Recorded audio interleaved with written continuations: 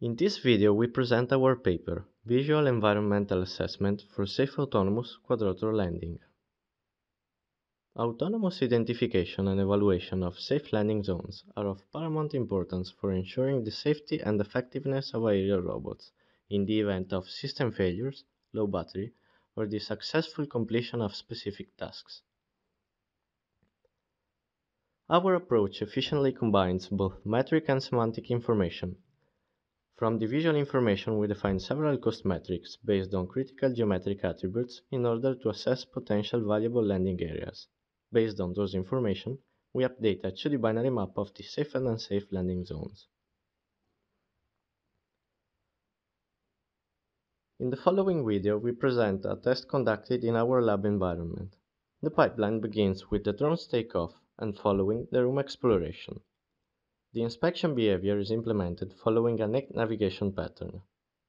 During the flight, the drone perceived the environment, generating the disparity maps and the segmented images, as shown in the top right corner of the video. Those information are then processed to update a 2D occupancy grid of the environment, situated on the top left corner of the video. After a few flights over the environment, a safe landing is required, and the drone flies toward the safe landing location that has been found. Once above it, it decreases its height until it lands. We can see that the drone lands in a flat and obstacle-free area, since also the closest object has a negligible height. The safe zone is highlighted in the 2D map.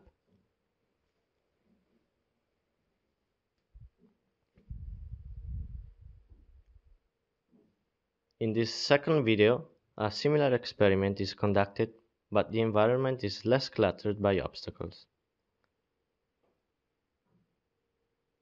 The same inspection behavior has been adopted, and again, once the landing is required, we can see that the drone will fly towards the most suitable landing zone.